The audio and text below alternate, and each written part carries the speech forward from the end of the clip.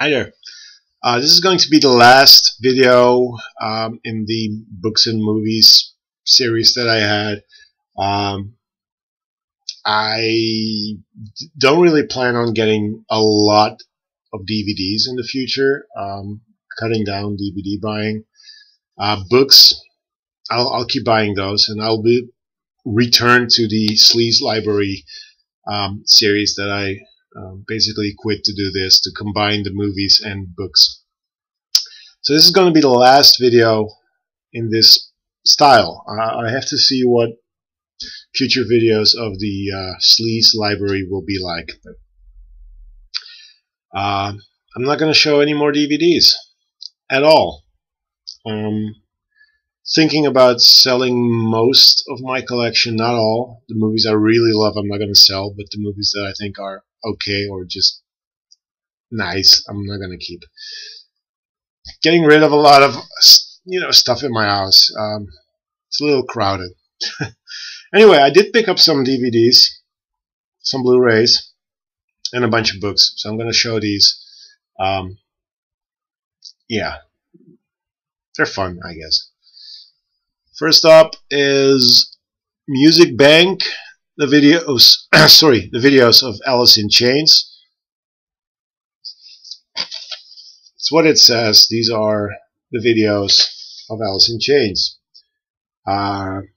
This is released, I guess, in 2001. So everything before that is on here.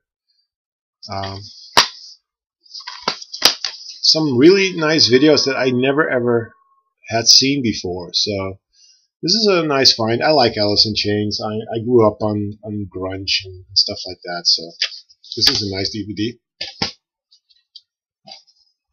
Picked up The Princess Blade as well.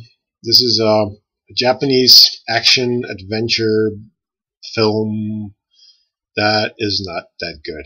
I watched it, even though it's got a 16 certificate in Holland. Mostly that means pretty, just violent and bloody and things that could be NC-17 in the US. This probably would be, I don't know, a really low rating in the US because, I mean, it's action filled, but not really that violent.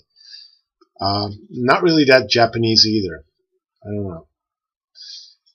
It's by the guy who directed Blade 2, the Wesley Snipes film. It's visually okay, but overall pretty boring. Not really my cup of tea. This one was even worse. Bodyguard Kiba. It's another Japanese film directed by a guy called Miki Takashi, who is a guy who directs a lot of films. Again, 16. The rating is 16. This time, yeah, it's pretty violent. It's sexist. It's silly, but not really as silly as the stuff he would do later. Interesting film, I guess, but overall not good at all. Bodyguard Kiba. This I liked, which is kind of weird because I'm not a big fan of blockbusters, but Wanted, starring Angelina Jolie and Morgan Freeman. This was a lot of fun. Visually over the top, pretty violent, based on a comic book or a graphic novel. I like this. Apparently they're working on a second movie. It was fun. I really enjoyed this. From the same guy who directed the Wanted film, I picked up Daywatch. The guy is a Russian. And this is a Russian film in a series. It's the second part. I don't have the first part, so I'm not going to watch this yet. I want to see both parts in a row. The other one's called Night Watch. It's about vampires, I believe, and it's over-the-top action and crazy special effects. So, I'm really looking forward to this. Picked up The Shape of Things to Come, starring Jack Palance and people I don't really know. Apparently it's a Canadian science fiction film based on an H.G. Wells story. Pretty chaotic, not really that interesting. Had a robot who could, jump from one point in a room to the other. It's silly, but not really that much fun. Kind of reminded me of Battlestar Galactica at times, except the bad guys, they weren't cool. So, Shape of Things to Come. And I still need to watch this one. This is Phantoms of the Paradise by Brian De Palma, which is a reworking of Phantom of the Opera for the, I don't know, maybe glam rock age. It's released in 1970, 70 something, I don't know, 74. So it's maybe kind of a progressive Phantom of the Opera. It's visually very interesting, at least the pictures on the back and inside. So yeah, I'm gonna watch this and hopefully it's going to be fun. And the last DVD I picked up is this Japanese animated film called Jinro, The Wolf Brigade. It's by the same, as it says, the creators of Ghost in the Shell and Akira. It's probably the production company who did those movies. I know I once saw this, but I don't remember anything from it.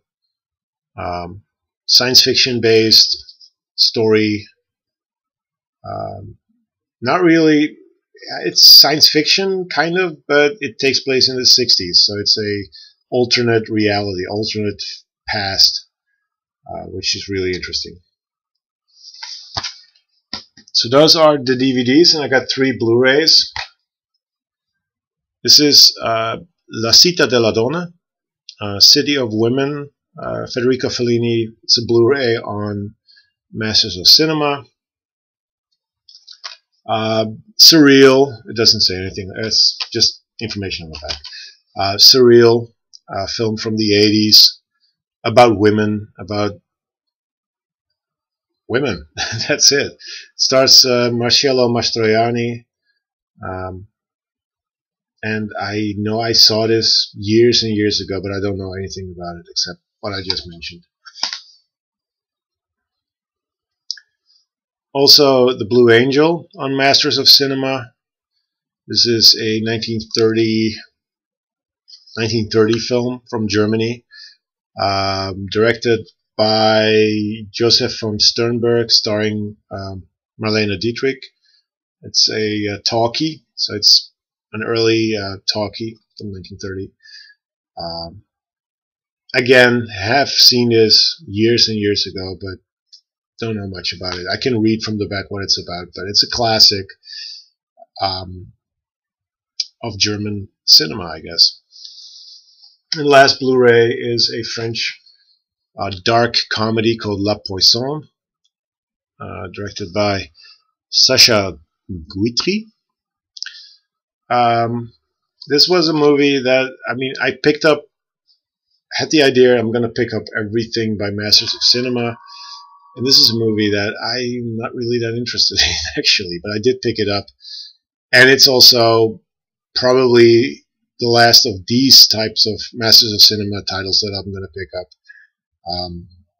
Just going to focus more on stuff I really want instead of everything. So this is a dark comedy about this guy who wants to kill his wife because she's kind of obnoxious, I guess. But this is from 1951. Apparently highly influential on the French New Wave scene, but I don't know. We'll see. Those were the movies. Now on to the books. This is I Spied for Stalin by Nora Murray. It's titles like this that makes me want to, pick up these paperbacks. Obviously a Cold War propaganda novel, because I don't even think the person who wrote it actually was a Russian war bride, as it says there, Russian war bride's dramatic life story. Right.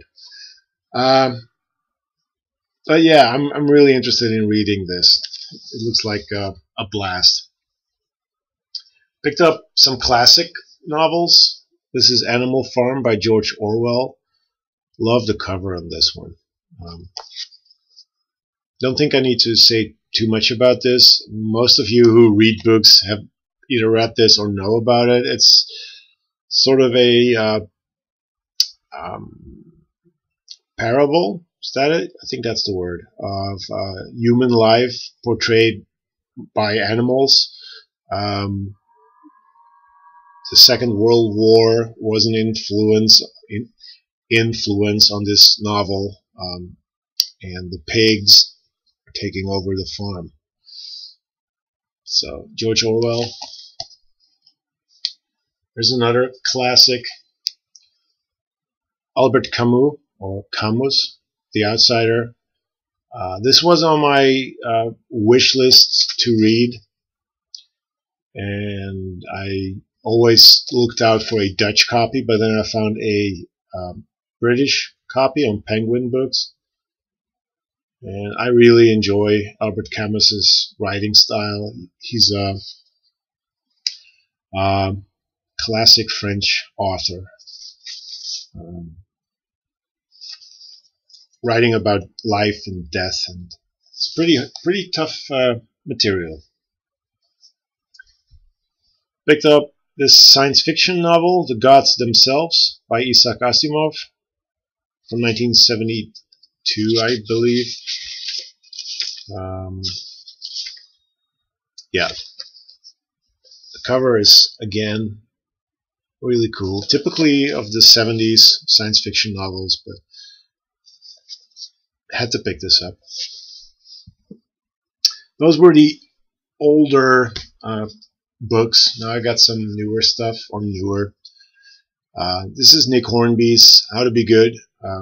Most of you guys know this writer for High Fidelity, the book on record collectors and lists, music lists. This is another novel he wrote, which I have not read yet, but I really enjoy his style, his writing style. How to Be Good by Nick Hornby.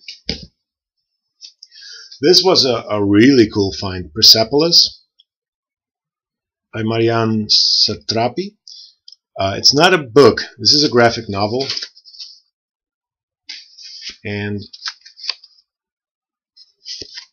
you hardly ever find graphic novels at a Goodwill. This one was, I guess, 50 cents or so. I don't remember anymore, but a movie had been made about this in the same graphic style, an animated film, which I really enjoyed. For those who don't know this story, it's about a young woman who moved from Persia, which is now Iran, if I'm correct, after the fall of the Shah and the Iranian regime started. They moved to France, and the whole backstory of how things happened and what things are like in early Iranian times, or I don't know. But it's hard-hitting, it's confrontational, and it's honest. So I'm really looking forward to read the graphic novel. Also picked up The Thousand Autumns of Jacob de Zoet by David Mitchell, who's best known, I guess, right now for writing Cloud Atlas. This is his, I think it's his last novel that he released. Yeah, it's from 2010, and it's, I haven't read it. I mean, it's pretty thick, but it's less uh, how shall I say it, less complex, since this is basically one story, if I'm not mistaken, about a Dutch clerk who goes to 18th century Japan, falls in love with a woman, and things happen, I guess. Yeah, looks interesting, especially since it's about a Dutch guy, written by an American living in Japan. That's pretty cool. So I had to pick this up. Also picked up Fast Food Nation, which is a book by Eric Schlosser. And it's about how fast food companies deal and what fast food does to you, I guess. It has been turned into a movie, but I didn't like the movie. And this is a non-fiction one, so how they make a fictional film about a non-fiction book. But yeah, the novel I'm really interested in.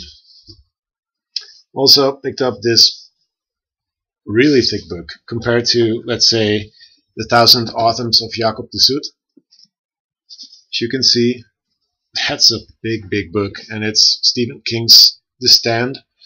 Probably the biggest book I have. I don't really like reading big novels, but this is like 1,300 something pages. But I really loved the cover. And Stephen King as a writer, I really want to get into.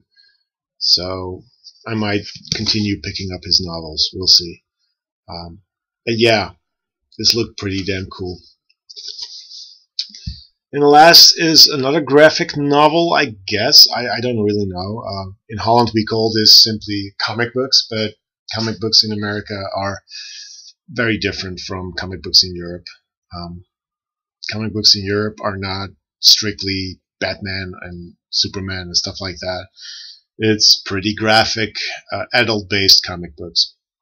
And this is a hardback cover of a novel, or a graphic novel, called Exterminator 17 by a guy from, I think he's from Belgrade, so that's Belgrade. It's Hungary? At least it's Eastern Europe. He lives in France, and his name is Enki Bilal. As you can see there, Enki Bilal. The guy's drawing style reminds me of Mobius.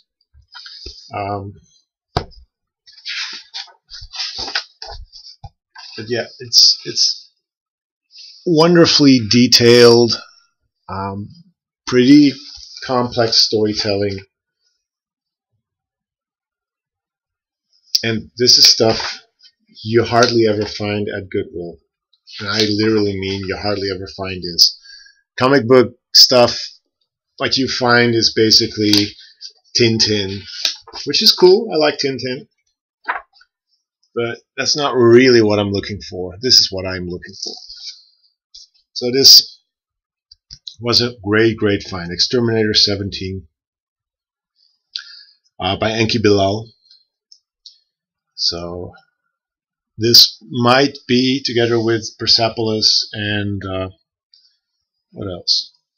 I don't know. The Persepolis and this are book-wise my high points. Anyway, future videos will be different. Like I said, the DVD part will be gone. I will continue showing books because books are, I think, a lot more fun at the moment to me than films. Anyway, take care. It's 19 minutes. I'm going to stop here. Bye-bye.